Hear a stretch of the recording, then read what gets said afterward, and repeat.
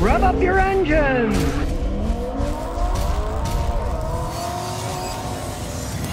Now the first thing is never jump start your car backwards. Learn which terminal is positive and which negative.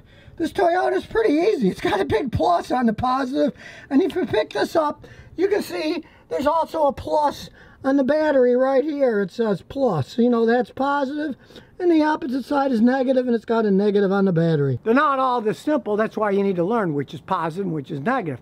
And here's why jump starting it backwards can really cause problems. Using this voltmeter, you can see how many volts the car battery has. Now in this case, it's almost 12 volts. This battery is a little bit low. It's 11.68. And like all modern cars, the positive wiring goes to all the wires and switches, and the negative goes to the body of the car and to the engine. All the metal in the car is negative electricity, and that's 12 volts negative electricity. Unfortunately, since cars are all computerized, many of those sensors work on a 5-volt reference signal. So a lot of the electronics, and especially the computer itself, runs on 5 volts. Now that's 5 volts on the power side. If you jump start a battery backwards and put positive and negative on positive, you're making the ground now go to power. So instead of the ground being negative electricity, you're now having positive 12 volts going through there. That will feed right through any of those computer parts on the ground circuit and go right to the computer with 12 volts instead of 5,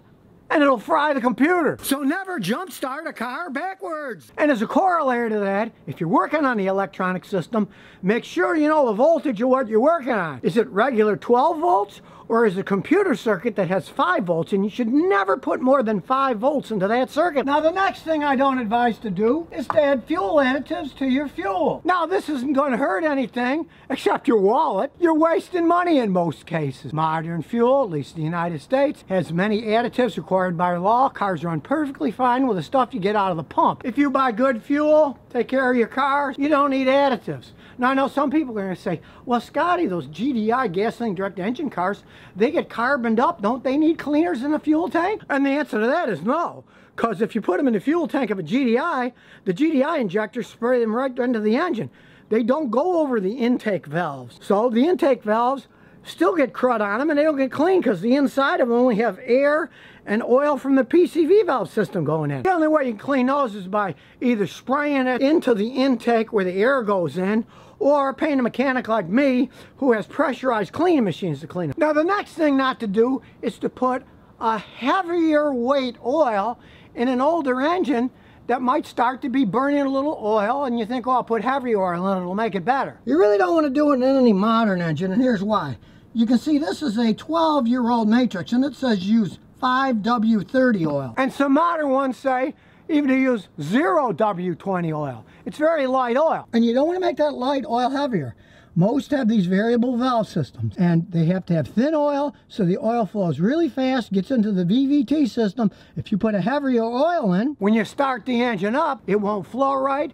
You'll get wear in that VVT system, and if it's really heavy, it won't flow right through the VVT system, and the variable valve system won't work right, it won't accelerate right, it won't put the check engine light. I see that a lot of people put too heavy oil in a modern car. So don't do that. Stick to what it was made for. And the next thing not to do is don't waste your money filling your tires with nitrogen. A few years back they were pushing that, and they're trying to sell guys nitrogen concentration machines, because realize the air we're breathing in now, that's like 80% nitrogen already. So all these companies were trying to sell guys like me nitrogen enhancing machines that could turn that 80% nitrogen into almost 100% nitrogen to fill the tires with. And yes, nitrogen is an inert gas, and it keeps its pressure a little bit better. I believe they use them in big jets because they're up in the air where it's really cold, and then they got to land really fast, and they want the pressure to stabilize exactly. But for normal cars just driving down the street, you're wasting your money paying somebody to fill your tires with nitrogen, because of course over time most tires lose a little bit of air, so you'd have to keep going back and paying them to add a little air. You couldn't be adding it yourself, and all you're doing is knocking out 20% of the non-nitrogen that's in there. So waste the money. Don't throw your money away filling your tires with nitrogen. And the fifth and last thing not to do is don't forget to change your coolant every once in a while if you keep your cars a long time. Now this is an old car and it has that old-fashioned green coolant in it. You need to change it once every 3 years. But more modern cars, they use extended life antifreeze. As you can see here, 150,000 miles or 5 years. Now, if you don't keep your cars 5 years or 150,000 miles, you don't have to care. And there are even more modern ones that are 7 years. So it's not something you need to do all that often. But if you're cheap like me and drive your cars 30 years, 20 years, 15 years, you want to change the coolant when it's required. If you don't, it can ruin the water pump. It can ruin the head of the engine. And with these modern computerized cars, it actually creates a battery voltage when it's low inside the coolant, and that can destroy the electronic system and the computer sensors and make the car go haywire. I've had customers with cars like that. I stick my meter in their coolant and another end on the battery terminal and find out that there's voltage flowing through the coolant. That destroys stuff. It's not that hard to change the coolant out. You can change it out yourself, but you have to do it if you keep the car a long time to prevent all kinds of electrolysis that's going to occur inside and damage your car. When you start a turbocharged engine cold, do not race the engines up. Allow the engine to warm up for 5 to 10 seconds so that the oil in the engine starts flowing through the turbocharger. Realize that your engine oil on most turbocharged designs is also the oil that lubricates the turbocharger. So you want to start the engine up, let it run for 5 to 10 seconds before you ever rev the engine up, because you don't want to rev up the turbocharger when it's not fully lubricated with oil. Very simple. And a corollary of this is, do not rev the engine up and give it full power, full RPMs, until the engine oil is warmed up. So you want to drive it around a few minutes before you rev it to full power. You know, you start it up, you're going someplace, don't get it and floor it and go as fast as you can. After, say, 4 or 5 minutes, the engine's warmed up enough that the oil has got its consistency just right, and then you can go full power. And the third thing is also oil related. Use high quality oil and change it a lot. Here's where full synthetic oil is best. Full synthetic oil works under hotter temperatures. Guess what your turbocharger does? The turbocharger uses hot exhaust gas to spin itself. It gets super hot. This is where synthetic oil is best. You got a turbocharged car, definitely use full synthetic oil. And change it a lot. Me, I changed it every 5,000 to 7,000 miles. And realize that if you're driving at high speeds really fast with the turbo, some turbos will actually almost start to glow from the heat. They get so hot. So if you're driving it hard, make sure when you come to a stop and you're going to shut the engine off, wait about 30 seconds so that the oil can flow through it. And some of them are also water cooled, and so the coolant can flow through it to stop any built up heat from damaging the turbocharger. Now years ago, before you shut them off, let them idle for 30 seconds to a minute. The metallurgy is better than it was when I was a younger mechanic, but still, you're driving it hard. Before you shut it off, wait 30 seconds or so with it idling so they can get rid of excessive heat that might have gone when you drove it hard. And speaking of cooling it down, you got a good turbocharged system that has an intercooler like this Volvo. Make sure the intercooler is working correctly. Like this Volvo, the intercooler's inside here. What's going to happen? If you drive out in the country at night all the time, bugs are going to get in there. Or if you're in the city, plastic bags could get in there. You want to make sure that it's clean, hose it down with water if there's bugs on it, and that there's no plastic bags or anything that are restricting flow to the intercooler. And always check the intercooler line. This is plastic, they can crack. Then when you go down to the bottom, it's rubber down there. And on the other side, that's plastic too, and there's rubber in the front. Check all the rubber and the clamps. Now, generally, if the plastic cracks or the rubber comes loose or just falls off or rots and has holes in it, it's not going to run right, because that's where the turbocharged air is going, and that's going to mess with the air-fuel mixture if it's got air leaks on it. It's a good idea to check them every once in a while. Anyway, it's a simple thing you can do yourself. And since many modern turbochargers are also water-cooled, make sure you have clean coolant. These turbochargers spin at thousands and thousands of RPMs. If they're water cooled, they got water seals, and the oil lubricated and oil cooled ones have oil seals. If you have dirty coolant or dirty engine oil, dirt is friction. It will eat up the seals. Replacing it can cost thousands of dollars. It can also be a royal pain in the rear end because they're bolted onto the exhaust system.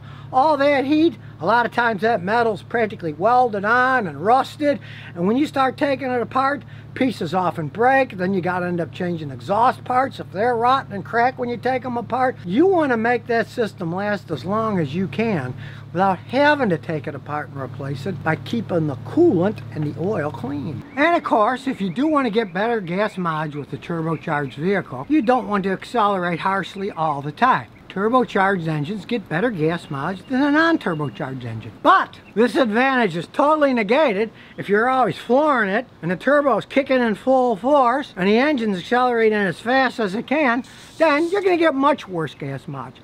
I have had little old ladies get phenomenal gas mileage with turbocharged cars, and I've seen young teenage guys get horrendous gas mileage, as low as 5 miles a gallon in a turbocharged car because they were driving it like a lunatic. Realize with turbocharged cars, the power is there if you really need it when you floor it, but if you drive more conservatively, you get better gas mileage, and of course, the turbocharger itself will last longer than too if it's not strained as much. Now, you never want to drive an automatic car through deep water, and here's why. You see that little black piece right there?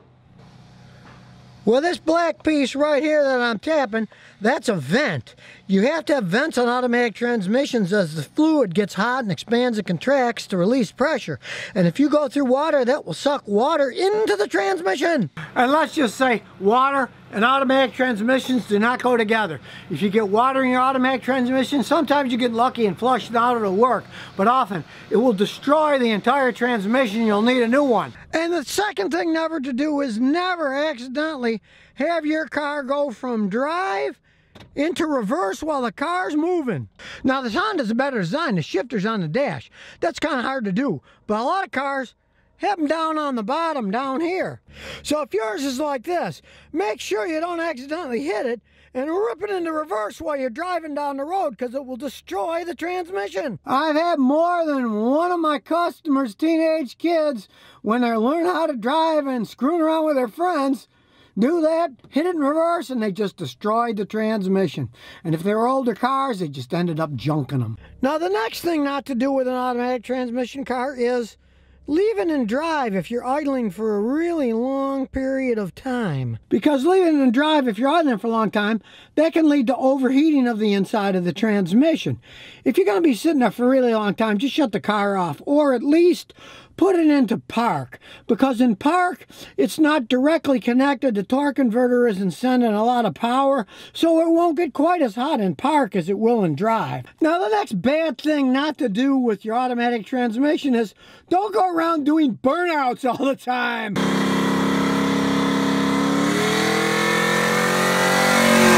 Doing burnouts is one of the worst things you can do for an automatic transmission. And of course, burnouts aren't good for any car. I know you're going to say, oh, Scotty, you're always having pictures of burnouts.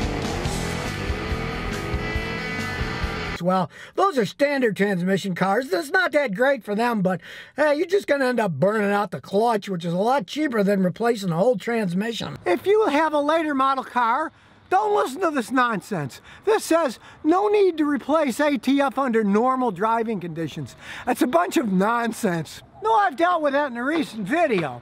It just basically says, oh, the fluid's good for the lifetime of the transmission, but then the lifetime of the transmission is less and less and less because you don't want dirty fluid in. You want to change it regularly. And yes, modern cars use synthetic fluid that can handle heat better and break down less, but eventually it does break down. I still say change your transmission fluid every 60 to 80,000 miles, regardless of what these ridiculous directions say. Realize, if you take care of your transmission, it can take care of you. This Honda has been taken care of. It's got 195,000 miles, and even though Hondas have relatively weak automatic transmission, this one is still shifting fine. Don't downshift all the time from fourth to third to second to first like a race car driver. Now, race car drivers drive the way for a reason. They have a limited power band. Let's say the power band is 8,000 RPMs. They always want to keep the engine about 8,000 RPM, so if they're slowing down, they'll put it in the next lower gear or the next lower gear until they get to the maximum power band, and then they keep shifting to keep it in the power band. But if you're just driving normally, you don't need to do that. You're going to wear out the engine and the transmission faster, and let's face it, brakes are a lot cheaper than clutches. Of course, in an emergency situation, sure, downshift to a lower gear, slam the brakes on, that'll stop the car the fastest. But for normal driving, Downshifting isn't a smart thing to do if you want things to last. Now the next thing not to do is don't drive down the road riding the clutch with your foot on the clutch the whole time you're driving. Have your foot on the clutch, pick it up, and then when you're done, put it to the side. Do not drive with your foot on the clutch or you will wear it out. I had a customer years ago with a standard transmission BMW. He kept wearing the clutches out, and I thought, I wonder why he's wearing the clutches out. So I said, let's go for a ride. So we went for a ride. So I said to him, why do you have one foot on the clutch and one foot on the gas all the time? He said, well, the driver's instructors told me to do that. One foot on the clutch and one foot on the gas. I said, that person's an idiot. Don't listen to him. Do not ride the clutch. Now, the next thing not to do is, if you're parking on a hill, don't just shut the car off and then put it in gear and walk away. I see more cars roll down hills because they either came out of gear or the engine wasn't strong enough to hold it and it just started slowly rolling backwards. What you want to do is have one foot on the clutch pushed down, one on the brake, then put it in gear and pull the emergency brake on. Then when you shut the car off, guess what? It's not going to roll anywhere. Now, modern clutches need very little maintenance, but you don't want to forget the tiny bit of maintenance that a modern clutch system needs. Now, when I was a kid, most clutches were manually adjustable, like my motorcycle here. You want to have, half quarter inch of play before it starts to grab. That was just adjusted by turning the star adjuster. As they wear, they actually got tighter, and you'd have to loosen them up a little. It's a very simple thing, and if you have a car like that, do adjust it every once in a while when it gets too tight. Now, most modern vehicles use hydraulic clutches that have brake fluid in them. You don't need to adjust them, they adjust themselves, but the fluid does get dirty over time. So, you want to change the fluid and flush it out every, 2, 3, 4 years. It's no big deal to do, but if you don't, the dirty fluid inside can ruin the seals. And some of these clutch systems cost a lot of money to change the master or slave cylinders. For example, some Ford pickup trucks with standard transmissions, the slave cylinder is built inside the housing, so you have to pull the transmission off to change the slave cylinder. It can cost you well over $1,000. So you want to keep the fluid clean, and it's no big deal flushing it out every 2 or 3 or 4 years. It's not that hard to do. You can use a turkey baster, suck it out, and then bleed the bottom part. Now, the last thing I'm going to talk about is clutch replacement. Realize eventually clutches wear out, and you have to replace them. But when they do wear out, and the clutch disc gets thin, just don't replace the clutch disc. Get a whole kit with all the parts. When a clutch disc gets thin, it'll start to slip. Then you need to change it. But don't just buy the disc. You got to pull the transmission off. It's a gigantic job. Get a clutch set that's got all the clutch parts in it. The disc, the plate, throwout bearings. And this one, hey, it's even got a nice alignment tool so you can align it and fit it in right. It's foolhardy to pull a transmission off a car and guess that the other parts will last for a lot longer. Change everything, then you don't have to think about it for a long time. So if you never want to miss another one of my new car repair videos, remember to ring that bell.